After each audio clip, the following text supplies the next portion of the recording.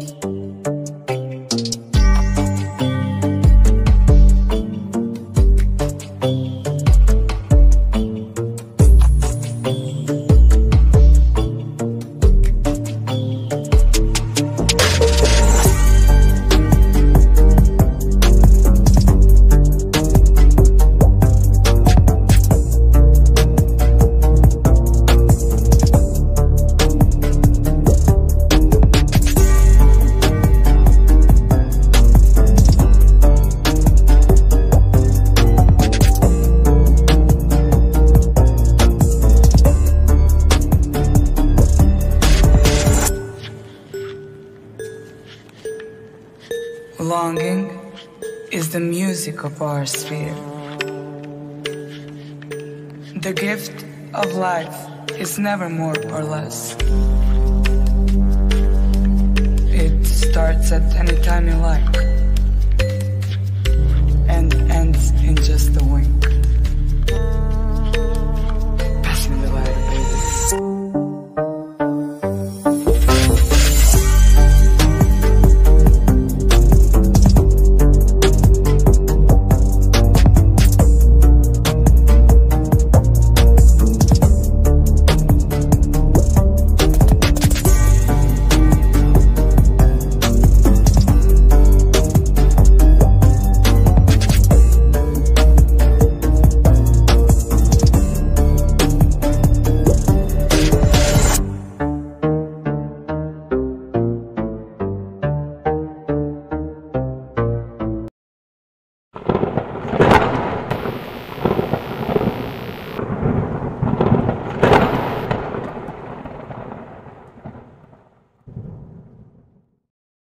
Pomare whakalofalahi atu. Welcome to the Daily Examiner. My name is Elliot Ikilei. I wanted to just jump on board, have a real quick discussion on some really important topics that have been coming up, especially recently. And I think there's some shocking elements, and there's also some parts which are actually hopeful for us. So I want to say thank you for coming in and joining me here tonight.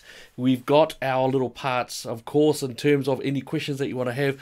Throw them up. Really good to see some guys already in there. Joe Sanderson, good evening. Good to see you there as well. Gordy, good to see you. Cheers, cheers, cheers. We've also got Gordy Mitchell, cool song. Oh, I wish I could say that it was mine. Kate, very good. Whakalofa atu, welcome. What's the intro music? Hey, takes me ages to source some of these things. I do love that one. I'll figure out where it's from anyway, but you know, I hunt it around anyway. Kieran's on our YouTube. Kia ora, Kieran. Good to see you there anyway. So, what happened today? Well, of course, today was quite a bit of a shock. It was something that we have been talking about a lot over the last, since I guess 2015, 14, 15, 16. 14, 15 a lot. Talking about the attack of the institutions onto our children and the childhood innocence that there is. We know that it's been going on. We've been detailing what's been going on, and we've been seeing some concerning things coming out. In 2020, you had the New Zealand First Tracy Martin coming out, and she was very happy that the gender ideology that was promised by the Labour Party, that was to be implemented in 2020. Of course, as you know, The lockdowns shut down a great deal of things that included this purer form of gender ideology being delivered to your children. And then as of this year, it's just been funneling through.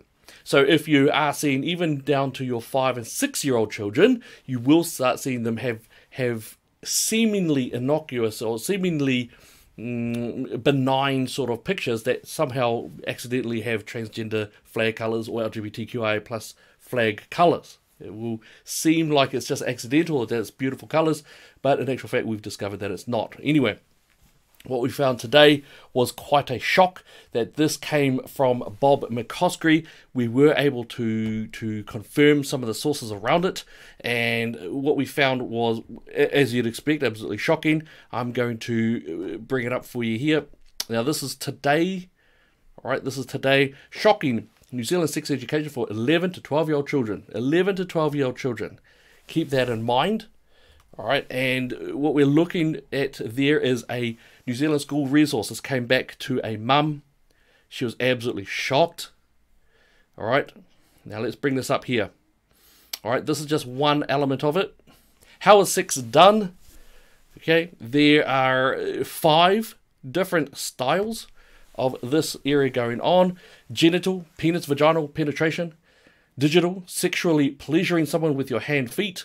So there's a fetishizing. This is the fetish about hands and feet.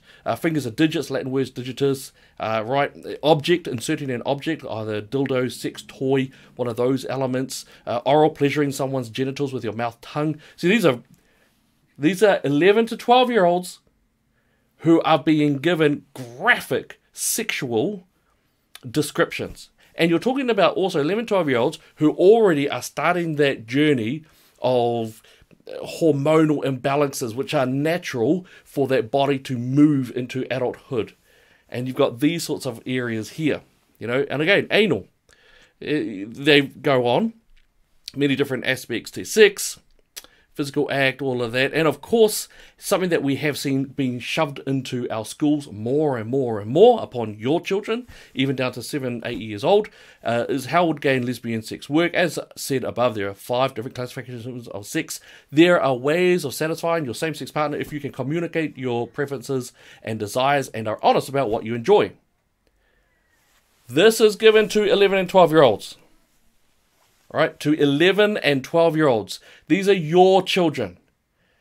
All right, these are the elements that are being given to them when you are not in school, when you are not there to protect them, when you are not there to give it context, to be, in a sense, discriminatory as to what is age appropriate and what is not. And this is, of course, all within an education system that keeps on bleeping on about the ideas of making this age appropriate, and they love putting that out there, age appropriate.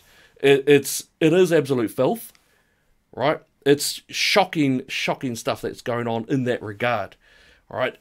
What is being done is being done, and it's not the origin, but it started off in terms of the New Zealand curriculum as a promise made by the Labour Party back in, and I believe it was the 1st of August of 2017, I think it was.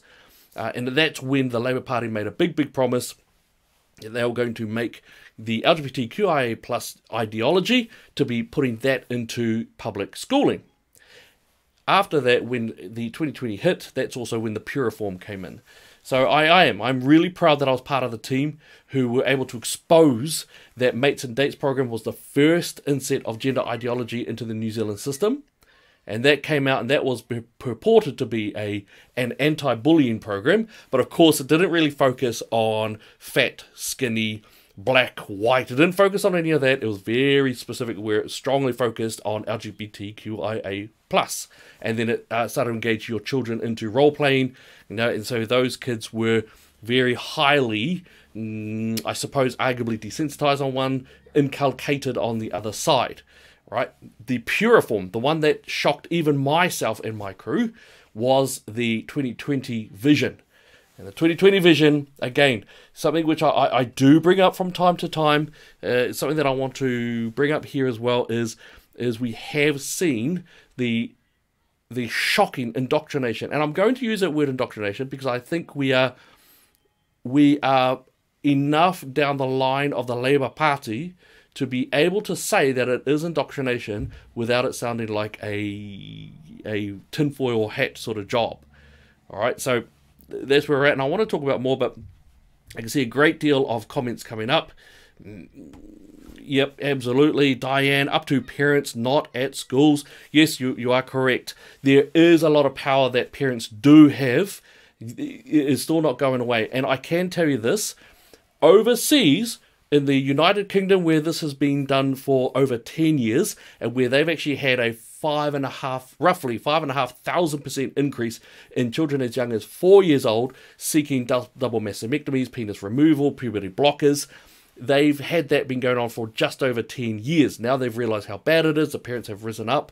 Now Tavistock Clinic has been shut down. Now there is, as we speak right now, there is just a class action lawsuit of around about 1,000 parents have been gathering together in order to sue that clinic because they have, of course, advised that puberty blockers are actually possibly swelling the brain, that it is not scientific in terms of sustainable health, that it's not, we don't know what it's doing to the kids long term or medium term, so it's really, really dangerous.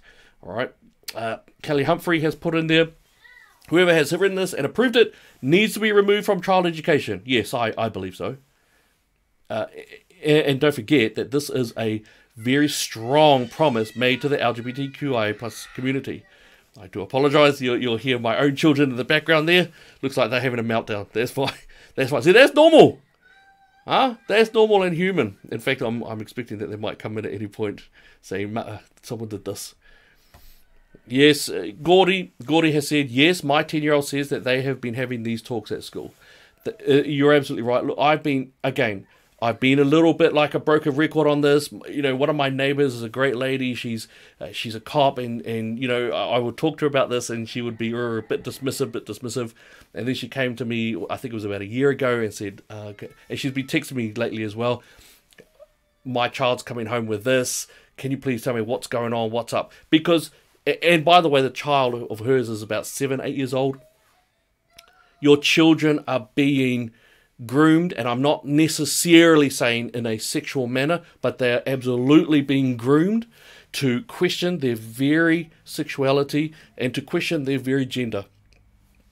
Am I a boy? Am I a girl? What is this? All this other stuff. All right. And I have to say, even on the outset, it doesn't actually quite make sense, because if you're thinking, well, LGBTQIA plus, if you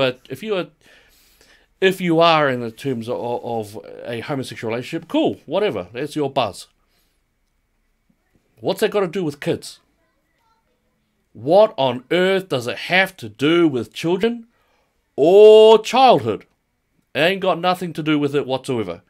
So you should be nose out of that. That area belongs to families. That area belongs to the parents of children, the grandparents of children, the caregivers. All right, so it's incredibly important. Brian has brought up that is insane. Yeah, absolutely. Right. Karen has gone in there. What the actual...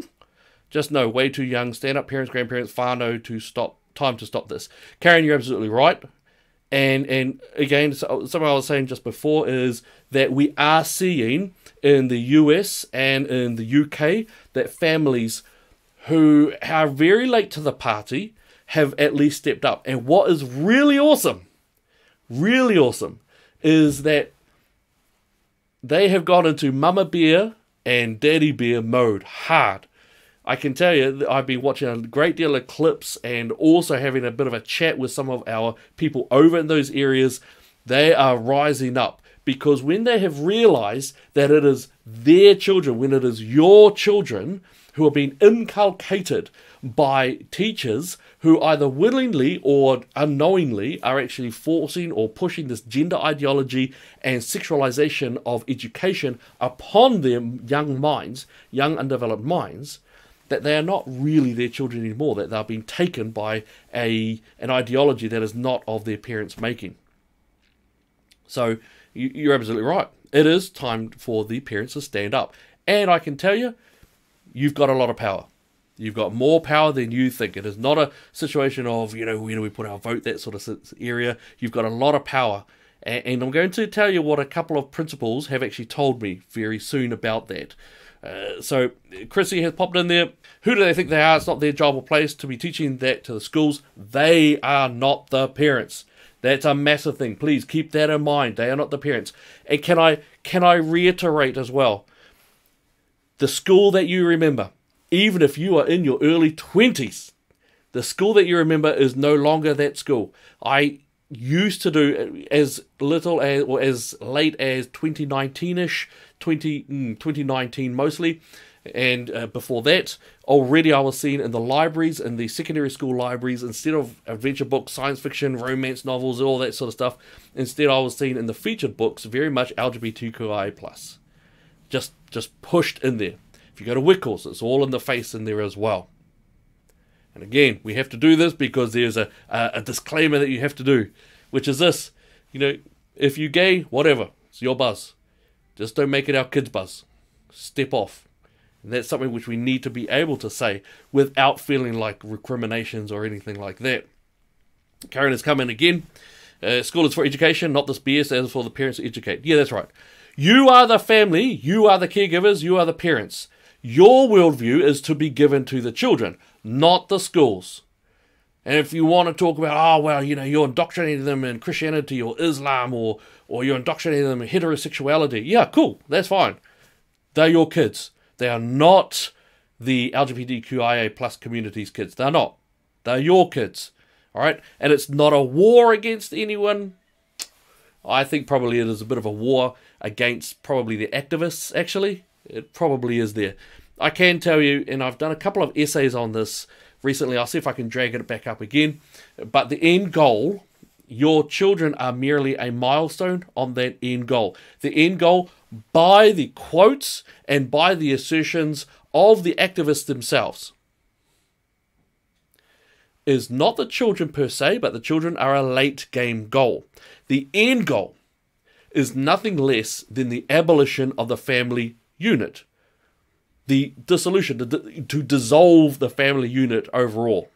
It is to dissolve the family unit. That's what it is for. That's the end goal.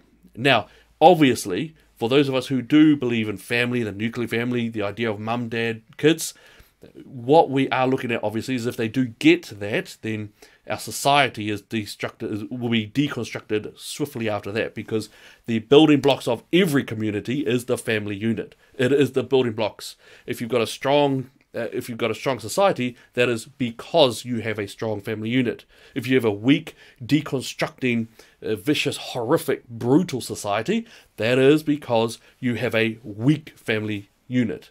That is how it goes. If you want to look at anthropological sort of areas and ideas, that's the big one there. All right, Jonathan's come in there. Paiaha, what's the topic? Topic is, of course, the attack on childhood innocence. We, of course, just to remind you that we were able to source the material from one area. A very good parent has come on board. Yes, we do. We are aware of which school it is. Bob McCoskrie was also in the middle of that. He was engaging with the principal of that school. They've been looking at the documentation around it. But this was already coming on. All right. I mean, again, look at this. It is absolutely disgusting. All right. This is, as far as I'm concerned, this is not appropriate for secondary school. Let alone, this is not appropriate for secondary school, let alone 11, 12-year-olds who are already struggling with puberty, changes in their life, hormones that are going out of whack, decide, oh my gosh, there's some different feelings that they have with boys and girls and everything. All right. And just to let you know that, yes, Bob McCoskrie he has said, please know that we are getting legal advice on the material above, and we'll be making formal complaints with both the Minister of Education and possibly the New Zealand Police. So this is what's going on. It's absolutely shocking. Yes, we do know it. If you look hard enough, you'll be able to find this particular school. One of the reasons why we didn't want to specify the school itself as well is because every single public school must be embedding their program like this. All right, that's how bad it is. That is what you are talking about. All right, and I want to say there have been some good things that have been coming out now. All right, you've got this situation here because Tavistock is a United Kingdom that was a great deal doing a lot of treatments for trans children, giving them what they refer to as gender affirming surgery. That was cutting off penis, that was double mastectomies, that's puberty blockers, that's skin grafts on for different parts of the body. Absolutely disgraceful stuff. Just to let it hear, in a significant development, the Tavistock General, it is to be shut down. Well, it is shut down. All right. In fact, not only that, there is the entire group of parents and ex-clients who are now gathering together to sue them. Right? Look, have a look at this. Have a look at this. By the way, I want to tell you, this is happening here in New Zealand. Right? Puberty halting drugs can harm a patient's brain and bone development. Medics are failing to warn about the infertility risks posed by puberty blockers. Children who regret treatment find themselves locked into new bodies. Absolutely. If they split the penis, they're not getting it back. And the disgusting way in which the clinicians are actually trying to push the children into these is horrific, utterly horrific. Internet sites persuade autistic children they are transgender when they simply have identity issues. Okay? And let's not forget that well over 90% of these children actually, or previously to the gender ideology now being shoved on your children, previously, almost all of these kids actually went into line. By the time they left puberty, by the time they left school, they were in line with their biological gender. All right, so if they had identity issues, and look, we all know teenagers do. We all know as teenagers, we did as well. We had struggles, attraction, how do I look? How do I feel about my body? How about my anger, emotions, riches, what do I look like to others? And then even to complicate that even further, to say, well, you're not a boy or a girl, but you can be anything on any day, and it's a split spectrum. Very dangerous. It really is. And in New Zealand, it's here.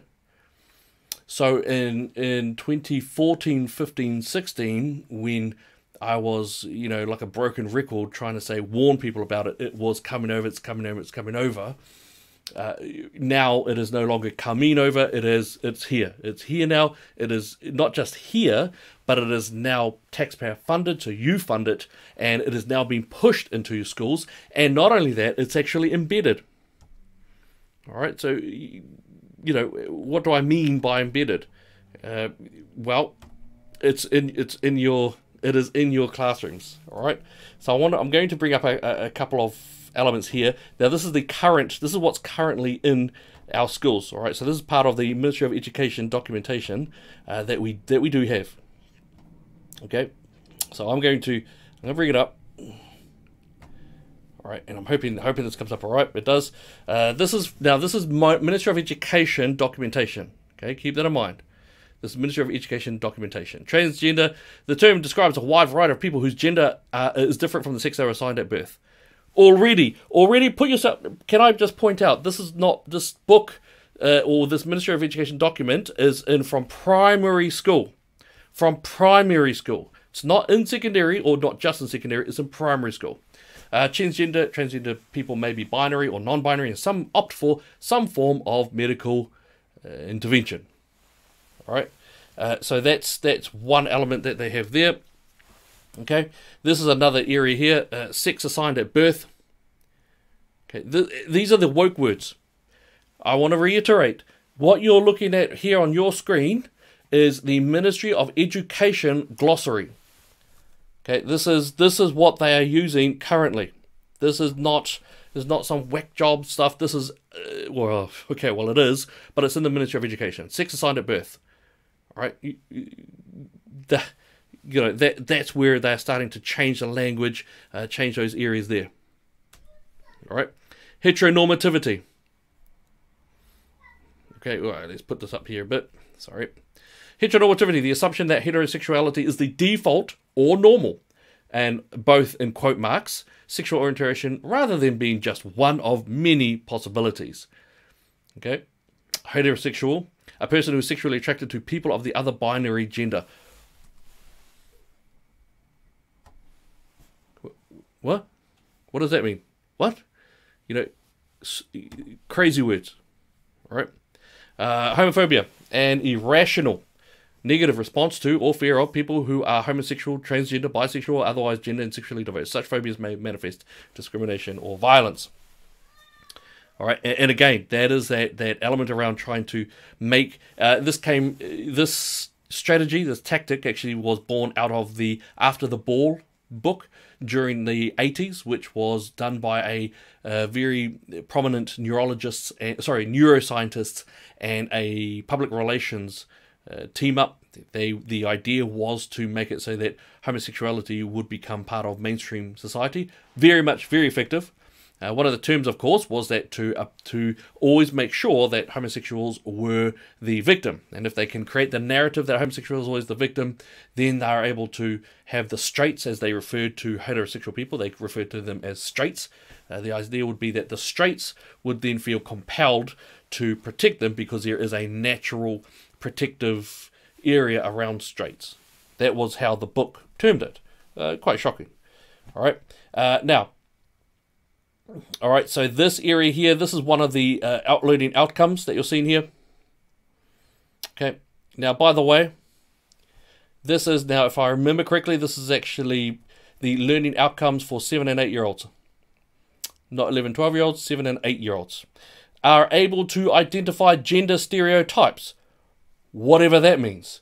Understand the difference between gender and sex, and know that there are diverse gender and sexual identities in society. Have a look at that. That is the Ministry of Education documentation. It is public, it is online, it's not hidden, it is right there, and it's aimed directly at your children. This one is specifically for 7 and 8 year olds. Are able to identify gender stereotypes, understand the difference between gender and sex, 7 and 8 year olds, and know that there are diverse gender and sexual identities in society. What the hell are you teaching our children that they would need to know about anything around gender and sexual identities in society? Children in that regard simply need to be tolerant and respectful of all people. You see, you don't see anything around, oh, well, too fat, too skinny, too poor, too rich, white, black, brown, yellow. All of that's gone. It's very specifically pushing around the LGBTQIA plus ideology. It has been shoved upon your children. It is a late game, not end goal, but it is a late game goal. All right, and the last one, sort of that, able to contribute and follow guidelines that support inclusive environments in the classroom and school. That's what that also says as well. All right. Are able to contribute to and follow guidelines that support inclusive environments in the classroom and school. Do you know what's missing there? Able to disagree, able to challenge, able to confront, able to have a discourse, able to engage in free speech on it? No. Are able to contribute and follow guidelines. To follow guidelines that support inclusive, what they refer to as inclusive, environments in the classroom and school. Okay? I want to be clear about that. That's a Ministry of Education document for your children. All right, it was implemented in 2020, but it was properly implemented when the lockdowns finished, and so this year it's all gunning hard. You know, and it's absolutely disgusting. It really is. Christina, have you heard about the world? Have you heard about how the world is starting to normalize maps to be included in LGBTQ? Maps are minor attracted persons, aka pedophiles, evil. Yes, that is correct, Christina.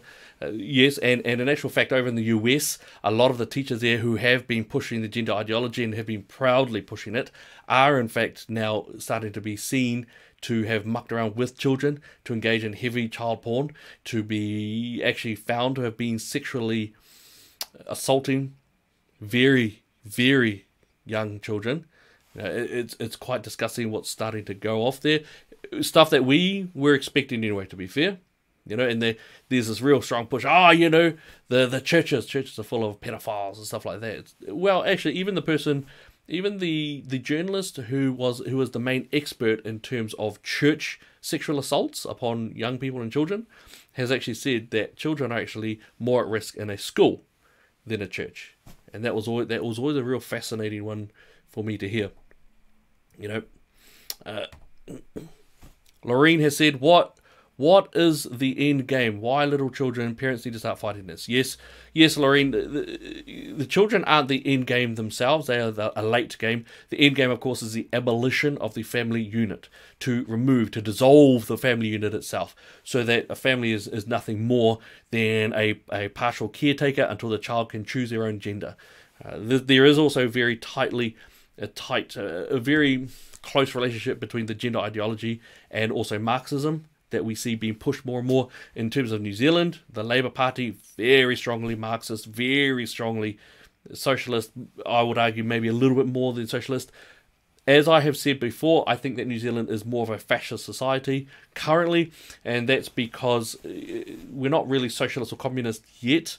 But fascism, of course, is the idea that everyone agrees with the government, or that is the sense that whatever the government is, that they believe that what they're doing is for the good of the government. And the idea in fascism, of course, is that you engage in socialistic policies, but you also do whittle down a bit of the free speech. And that's where that area goes in. So the idea of fascism as well is that it's not like socialism where you take hold of all the means of production. Rather, within fascism, you have very close relationships with very big businesses, and the rest of the areas get highly regulated to the point where it's very difficult to engage in any decent profit area, and therefore that's your sort of angle. You don't take over full means of production. Rather, you grow the government to be bigger. You have few strong relationships with big business, and we did see that also during the lockdowns. And of course, you start to cut down your free speech a bit, and also there's a cultural sense that whatever you're doing has been agreed to by the populace, and perhaps that is why Miss Ardern seems sometimes confused as to why people are protesting her, why she's doing so badly in the polls, and why she's struggling politically speaking. So I think that was, absolutely shocking. So we've got Karen here. Yes, right, I'm looking into homeschooling with my mokos. They are not learning this crap, not on my watch. Well said. I can tell you there's been a massive spike in home education interest, and also discussions and pushing for it, to the point where schools are being encouraged now to really solidly go out there and try to retain their students, which is quite fascinating. Lauren Tate, we need to make a stand as parents to find out what is being taught at school. I'm asking my kids every day now just what was taught today. Lauren, well done. Good on you. Absolutely right. I can tell you as well that you have the right. So, parents, right, what do we got?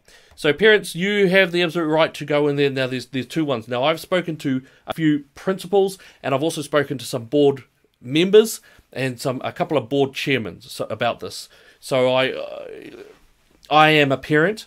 I'm a parent of an 11-year-old, and I'm also a parent of a 5-year-old, and so this really does concern all of us and myself a great deal.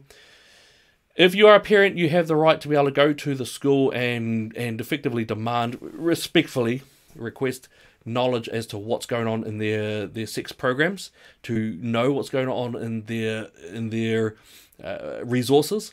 You have that right as a parent. You've got that right. The changes, so you've got that right, and you can actually have your child removed. Now here's where it gets a bit messy. I think some of that stuff's actually pretty good, pretty okay, age appropriate, and stuff that was tried and true. Harold the Giraffe wasn't so lethal back then. If we could engage in that a little bit more, that would be okay.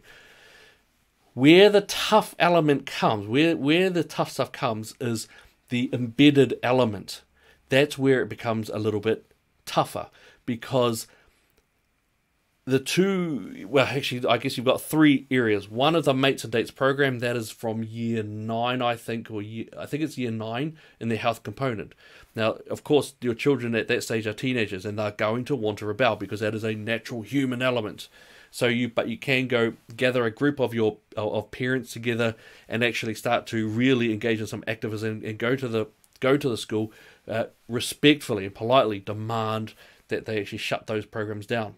Now, the issue with the Mates and Dates program is that it is taxpayer funded, meaning that for schools they don't have to pay out of their operational budget for it. That's where it gets complicated, but at the very least you could at least get your kids to be outside of that, or even to talk about that health curriculum that's there. At least make it visible. Sunlight is the best disinfectant, as they say. The sex education that is for children, when they start to say, well, we're not talking about sex education, we're talking about body parts, we're talking about, instead of saying, oh, this is my vajayjay, they might learn in a more age-appropriate way what is a vagina. Now, those elements I'm tentatively sort of okay-ish with. Now, I'm still meeting with them, and I'm still going through the teaching staff where I am, where my kids are, on that area. But those two elements, one of those elements, Mates and Dates, is easy enough to either get rid of or not get rid of. The the sex education, even down to the very young ones, which is not dodgy, but rather it's maybe a little bit confronting, but not necessarily dodgy, that's not as bad. The horrific stuff, the stuff which is actually pushing your child to question their very sexuality and their sexual gender, and to get twisted up in this, that's actually the hard stuff. And it's hard because it's what you call embedded learning. And embedded learning means that it's put into English lessons, creative writing. You might be, well, okay, hey guys, as a 9-year-old, let's say that and I'm trying to paraphrase here because I actually found a resource given to 9-year-olds, and it was a teenage girl was having sex with a boy, but she had sexual feelings for a friend girl that she was with, and so she wasn't sure, and she came from a broken home, and they started to twist and turn and found out that her parent was having an affair with someone, Billy's dad from down the street, and it really messed up. And I was thinking, man, if you're an adult, that would actually be quite twisted. I'll see if I can find that resource, but it was quite a really, why would you be giving that to 9-year-olds? Those are embedded, and that's where they want to bring up any form of discussion. So they might put in creative learning or creative story writing. Like I said, I've seen some artwork where it's been very specifically the LGBTQIA plus flag, and they just keep on shoving it, so that eventually you look at those colors and go, oh wow, that's quite nice. So that's the embedded part, and the embedded part is actually difficult. It's very difficult. I've gotten Bob on this show before. Maybe it would be good to get him on again, or maybe it would be good to get a teacher on who's been going through some of the stuff, or has gone through the stuff and come out, because I do know of a few of them. Lynn's come up. Do you have the right to approach any school to find out what they are teaching? There are 4 schools in my small town. Only one is attended by my family, my little 7-year-old great-grandson. Lynn, yes, you do have the right. You do have the absolute right to go into your school and actually demand what is being taught. My strong encouragement is if you can, get together with other parents and then go in there as a solid block. All right, and that way you can engage in writing, and you've got a bit of a community going on. Parents do have a lot of power still. The Labour Party, and look, you know what? The National Party, as much as I really have a great deal of respect for some of them, they knew about this. I was feeding some of them this a lot, and they did nothing. They did nothing to fix any of this, or to challenge it, or to take it out. They really did. So, in terms of the embedded stuff, my strongest suggestion would be get together with your groups. You all know people from other the parent groups. Get together with them. Hey, look, I've already gone around the country and spoken to many different groups about this. Not myself, but because of my team's doing on a lot of the stuff, I believe 6 different schools actually stopped mates and dates program around New Zealand, and that's a wonderful thing. So that was from the information that my team gave to them. You know, it can be done. All right, it can be done. And the more of us who solidify together to defend our children. And I'll tell you what, in the US, they are standing up. And in the UK, they're standing up. All right, the parents have realized, my children are now having great deals of mental anguish and pain and struggle because they, instead of now just worrying about, oh, this one hit me, or I'm feeling funny feelings about this girl or this boy, instead of that, now they are questioning their one of the things that they should be secure in, which is, I'm a boy, I'm a girl. Tomboys are generally not girls trapped in boy body or other way around, all right? And I'll tell you this, there's nothing scientific around there. I can tell you this as well, and again, I don't hold myself as being any great deal at all in the debating chamber, but I've been able to debate with pretty much everyone so far, and they don't have a leg to stand on, scientifically speaking. They really, really don't. I've gone on at professors. So who was the last professor I was with? Professor Spoonley. I've also a couple of other professors, a couple of drag queens, a lot of politicians, and we've been able to shut them down. Not because I'm any good. I want to point that out. Not because I'm any good, but merely because the science is the truth of what is going on, and the science does not back shoving puberty blockers into children. And the Tavistock Clinic shutdown is shockingly bad for those who are trying to shove it down the throats of our kids. All right. So I'm just having a look around here. Susan, thank you for speaking up against this filth. Thank you, Susan. I appreciate there. Now cool. We've so Susan's also gone in there. All grooming for pedophilia. Yes, there is a lot of grooming going on in that regard, and that again is quite shocking. Now, Jonathan's gone there. Do you not have the one person you're schooling that wasn't in the right body? I know a couple that fit that demographic, and it was so sad to see one in a mental health ward and another one was allowed to follow their path. I'm in Christchurch and await your response from last elections. Lol, you're trying to skirt around the facts. Okay, I think Jonathan's okay. I'm not sure if this is going to answer your question, Jonathan, but I'm going to try to get it if I think. So in my time as over youth work for over 20 years, for about 20 years, I worked with probably around about 30-ish transgender kids, aged between 15, 16, and probably the oldest that I worked with would have been 19, 20.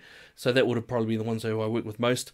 Loved every single one of those kids. Those kids were awesome, absolutely awesome. I really loved the time that I spent with them. They also knew exactly that I followed science and that they knew that, male, male, female, female, but that I loved them anyway. They knew that. I was working with them. They were what we would regard as high risk or at risk youth at the time. And yeah, I really enjoyed working alongside them and just hopefully giving them some tools in which to become strong, productive. I know that a few of them, I've seen them since.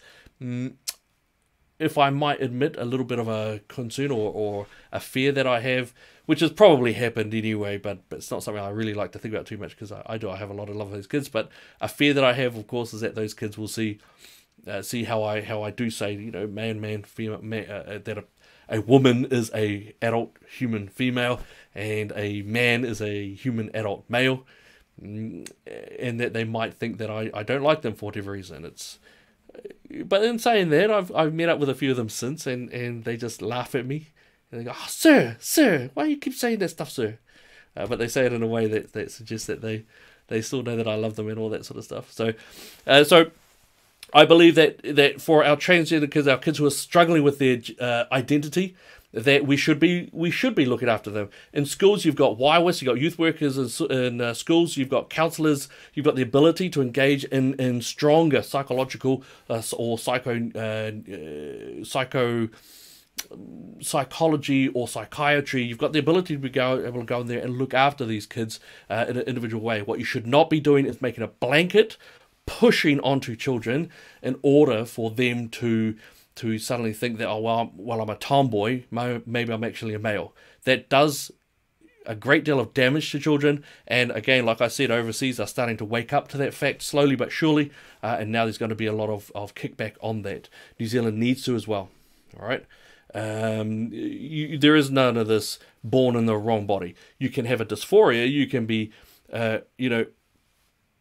if you really want to know, and please excuse my ignorance of your own individual situation if this is not you. Please excuse it. I apologize if that is correct, but I am not saying that this is for every young person who has transgender or gender issues, gender dysphoria. The vast majority, and I mean the vast majority of those kids, I suppose I can't call them kids, but the young people who I worked with who had gender issues, very interestingly, I saw two patterns. This is just my experience. One was very strong sexual abuse, and specifically very, very young. So not the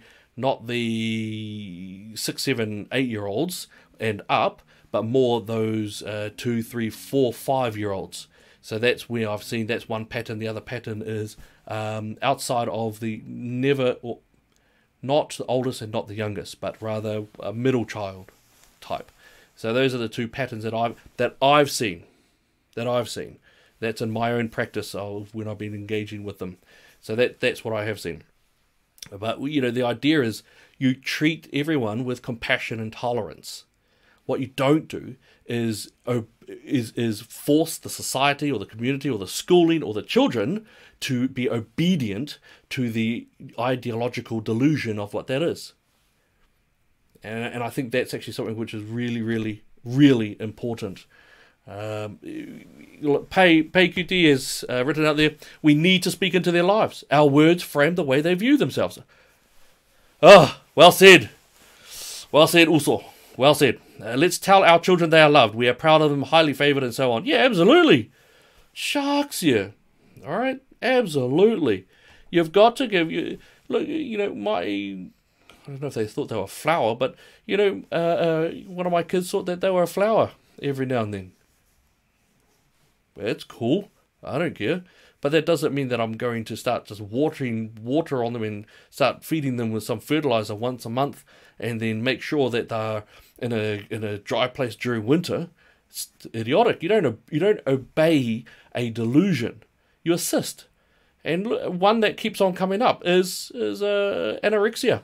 And anorexic who truly believes that they are fat and that they need to exercise, they need to drink more water and eat less food. And they will shrivel down to 45, 43, 40 kilograms and they'll die because of anorexia. We don't put them on a treadmill. We don't actually obey what their thought processes say they are. We don't obey that. All right? We get them direct individual assistance and help. We counsel them, and usually, and I do mean greatly, usually that's psychological. That's bringing out, giving them the ability, a safe place where they can talk about what's really gone on in their lives. And I'll tell you, I'm so grateful to the kids who I worked with, and sometimes there'll be a small group of us until like 6, 7 o'clock, 8 o'clock, 9 o'clock at night. And so I was running the vocational education programs, and you'd have a small group there, and they would just talk about their lives. Oh geez, we got off the topic a bit, but I love those times, when they kept me there in the classroom and they wanted to just give out the pain that was really in their hearts of things that had happened before. And I'm grateful to every one of them. I'm humbled by being able to be allowed to share that time with them. And they also knew very well that I knew that they were male, because most of the time it was they put themselves as a female. All right. So it's absolutely, absolutely. So it's absolutely wrong what's been going on with the kids. And look, we've got to stand up. All right. I only meant to come up here on half an hour, but I can tell you that we've got to stand up and defend our children. They don't have anyone else. And now you've got to understand, when they're going to school, they are now under assault. They are under ideological assault. And even the teachers who don't quite know what they're doing, they are complicit in that assault. The parents who we will die for them. We will die for our children if they are beside us. And we're out there somewhere and someone comes for our family, we'll die to kill the other that other person who's coming to hurt or rape our family. That's easy. But we're working from, look, I wake up at 5:30 in the morning. I'm home maybe, 6-ish at night. How many of you out there also, both parents working? You know, how many times do we have to go to do a double shift? How many times do we have to do a swing shift? What about the fearful? Where do we put our kids after school? And we don't, it's hard for us to take on the fact that between the hours of 8:30 and 3 o'clock, that now we have to be worried about that time of all times where we expect our children to be taught math and literacy and science and how to put words together. And now we have to worry about them being inculcated with an ideology that is so brutal and horrific to young people, that is pornographic in nature, that does push into pedophilia and hebephilia. We have to worry about that?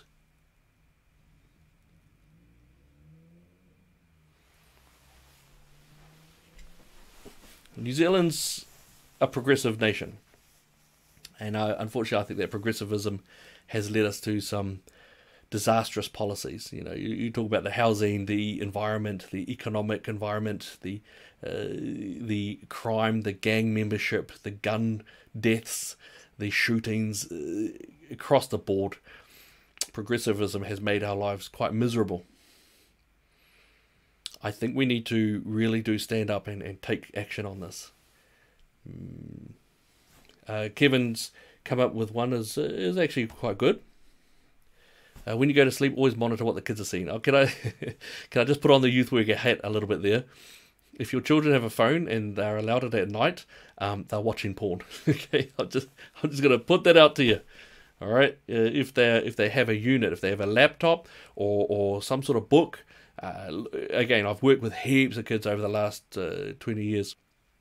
They've got a device, they're watching porn at night. If they're sleepy and they say, it's because music, I'm listening to music. Oh, bro. No, they are not. All right. I'm not saying all the time. All right. I'm not going to go there. But most of the time it's porn. All right. And it's not the porn of the ones that, look, I'm an old guy. All right. I'm an old guy. It's not the porn that was like in a box. We used to sneak out as kids to go read it, you know. It is quite brutal. Like I said, I do investigations and such, and it's quite horrific. I've also got a couple of friends in objectionable materials. You don't even want to think about what goes on in that environment. But your kids, they need you to protect them from themselves. And now, of course, from the ideology being put in through the schools. I know. I get it. I get how hard it is to be able to have to fight in terms of making sure that the schools are not indoctrinating your children. I get it. All right. For a couple of times during the campaign, I had to work a couple of 2 jobs. I was all over the show. All right. I get it. But I want to say, look, don't give up.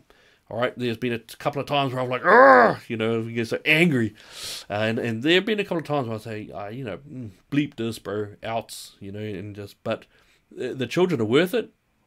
They are our future, you know, and you are worth it as well. Don't think just because we're all old people. Okay, we're not old, I'm not old, fair enough. But, you know, you get me. Your parents, you know, you've got the greatest job in the world, which is you got children there. We've got to protect them. All right. And the thing is, there's a lot of people. Look in the comment section. All right. This is just an impromptu episode that I just pumped up. You know, look at all of you guys already engaged in some good, strong discussion. You know, if we gather together, we link arms together, we will be just like that Spartan Shield War. You know, let them come. They can't do anything. So I want to say thank you so much for all of you guys out there. Thank you so much for your discourse, your comments in the section. Absolutely wonderful. Thank you for the haters in there as well. Love it. I really do. It's really important that we do have that strong, robust discussion. You know, so I just want to say, look, be strong. Get those links happening. Get those groups happening. If you want me to help out, I'm more than happy to see if I can get around the place where I need to. Again, 2020, we're around some wonderful places, but I just want to say thank you so much to every one of you guys. It's absolutely wonderful that you're on there and on board.